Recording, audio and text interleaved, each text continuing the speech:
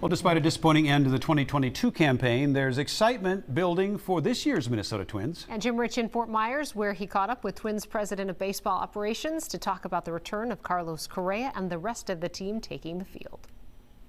A year ago, the Twins were in first place for a bulk of the season, but then at the end of the year, they fell off the cliff. That disappointing ending has pushed the main man of the Twins, Derek Falvey, to make this team even better. And he feels that the Twins are on the verge of doing something special. It fuels you every day. It has to, right? If it doesn't fuel you, you probably should get out of this business at this point.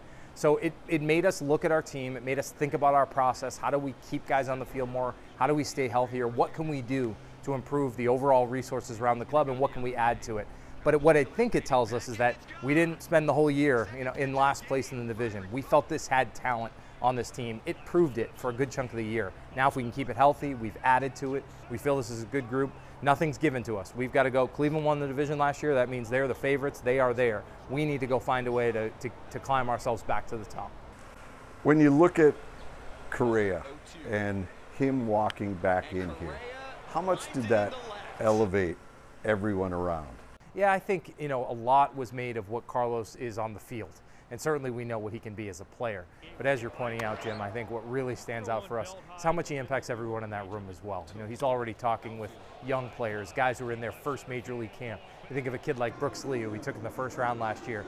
He's close to Carlos in the clubhouse and in his locker space, and they're already having those conversations. It's not just the Jose Mirandas and young big league players that he has the ability to influence. It's so many of the players across our organization that hopefully will be a part of our team, not just in next year, but in the many years to come.